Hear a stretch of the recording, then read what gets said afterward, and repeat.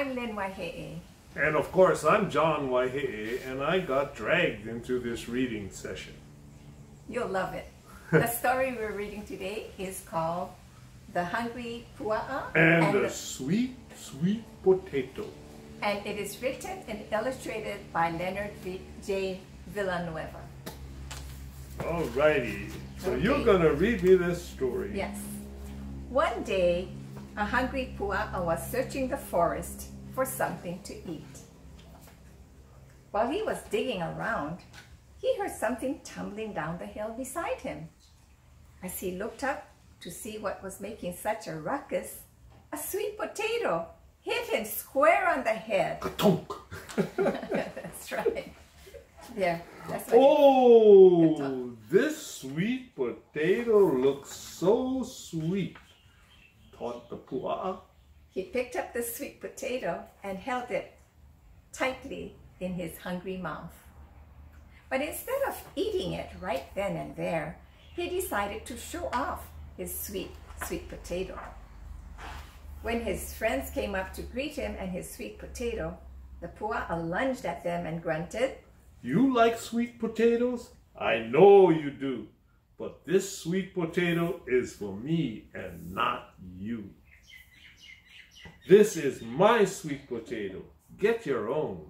He lifted his sweet potato high above their bristly heads and went looking for someone else who might enjoy his sweet potato. He's teasing it. And then he came across a crew of croaking Coqui frogs. cookie frogs.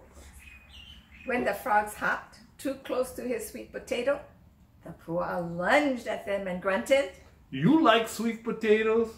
I know you do, but this sweet potato is for me and not you. This is my sweet potato. Get your own. He held his sweet potato high above their slippery heads and went looking for someone else who might admire his sweet potato.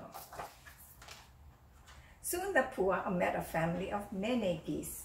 When the little goslings tried to nibble at his sweet potato, he lunged at them too and grunted, You like sweet potatoes? I know you do. But this sweet potato is for me and not you. It is my sweet potato. Get your own. What a selfish pig.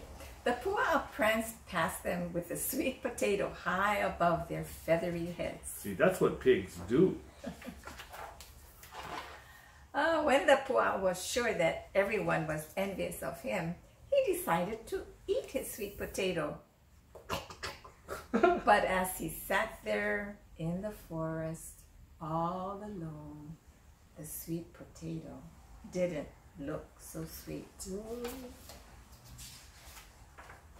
Without his forest friends around, the sweet potato had lost its charm. In the distance, the Pua'a could hear the pleasant noise of friends. What a ruckus. I can't eat my sweet potato in peace. He picked up his prize and proceeded toward the party.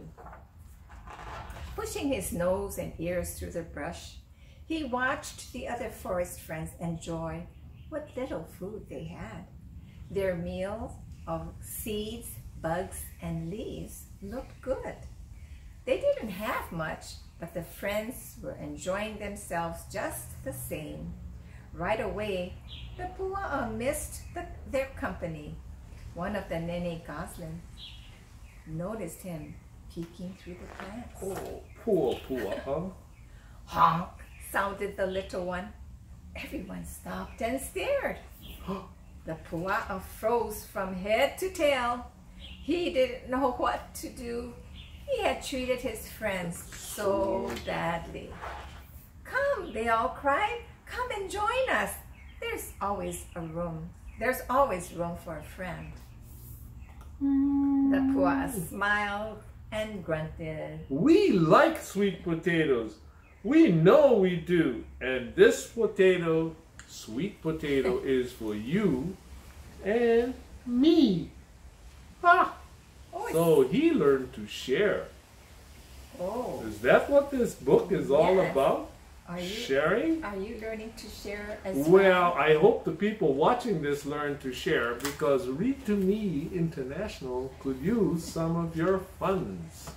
So for a small fee, you can get to watch me act like a pua'a. Thank you, everyone.